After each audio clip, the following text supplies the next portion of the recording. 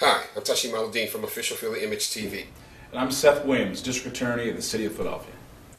We're here today to talk about domestic violence. Domestic violence abuse can happen to a man or a woman. In many cases, people are too afraid to come forward and to let authorities know what's actually going on in their families.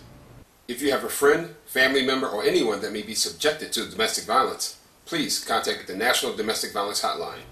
There's no excuse to put your hands in anger on anyone, especially people we are committed to loving. So if you need help, call 911 or call the District Attorney's Office at 215-686-8000. Help is only a telephone call away.